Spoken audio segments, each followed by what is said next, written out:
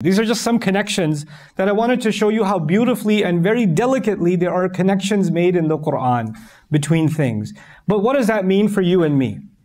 You see, the Prophet ﷺ is being told that sometimes when you, and through him we're learning, when you do the right thing, when you follow the command of Allah, when you stand by the truth, when you stand by what is just, when you don't allow corruption to happen under your watch, when you call it out, whenever you do that, it requires sabr.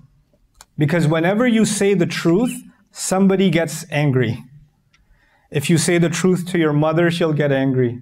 If you say the truth to your wife, don't try this at home, she'll get angry. If you tell the truth to your brother, he might get angry. There's a truth inside you.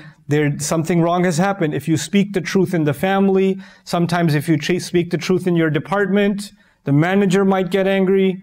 If you speak the truth in court, some politician might get angry. You know, whenever people stand by the right thing, then people get offended. You're afraid to get attacked when you do the right thing. And so what did the Prophet ﷺ get told? وَاصْبِرْ لِحُكْمِ رَبِّكَ. This is sabr actually. Sabr is, I'm going to stand by the right thing no matter what happens. No matter what. No matter what people say, no matter how much they attack me. In fact, in this surah right before this, أَمْ يُرِيدُونَ كَيْدًا. Are they planning? Are they scheming? Are they making a plan to hurt the Prophet in some way? Is that what they're planning? Let them plan. You just do what your Rabb told you. You keep doing that. But when you do that, it's scary. It's scary. And so what Allah tells His Prophet ﷺ is that yes, they will attack, they will insult, they will even, by the way, they did try to kill the Prophet, didn't they?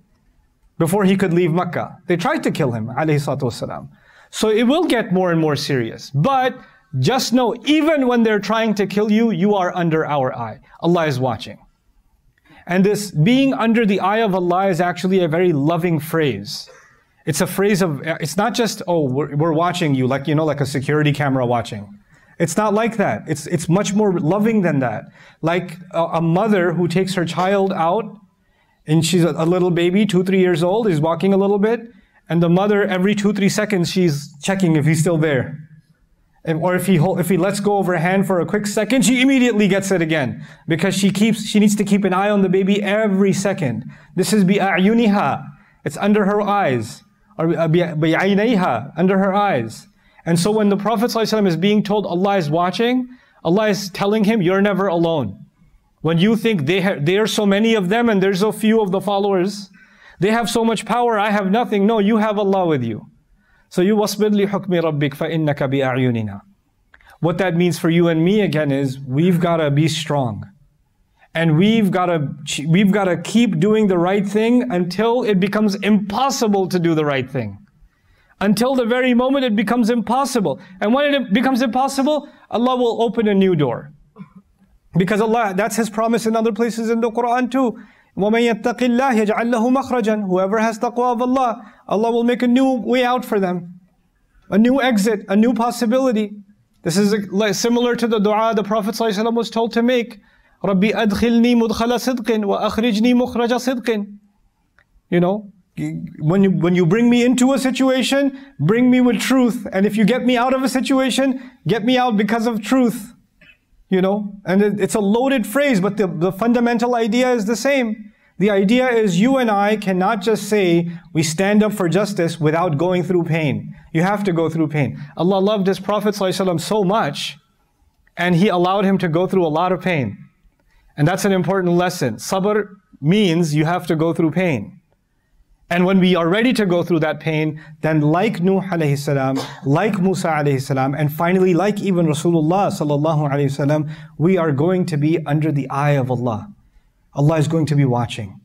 And He's going to, and how will you find this? When will Allah give a new way for you? How will Allah make a new, opening for you? Well, the secret is given in this surah, isn't it? سَبِّحْ بِحَمْدِ رَبِّكَ حِينَ تَقُومُ وَمِنَ اللَّيْلِ فَسَبِّحْهُ وَإِدْبَارَ النُّجُومِ. Do tasbih of Allah every time you get up. Just remember Allah in every activity. Hina taqum means basically any activity. Everything you're about to do, remember Allah first. Ya Allah, I know you're watching. Ya Allah, I know you're perfect. Do that first, and then do whatever job you're about to do.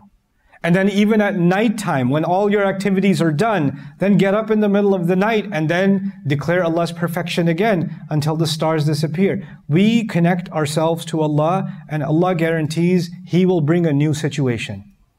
But it's not just dua to Allah, it's sabr, standing up for the truth, and dua to Allah.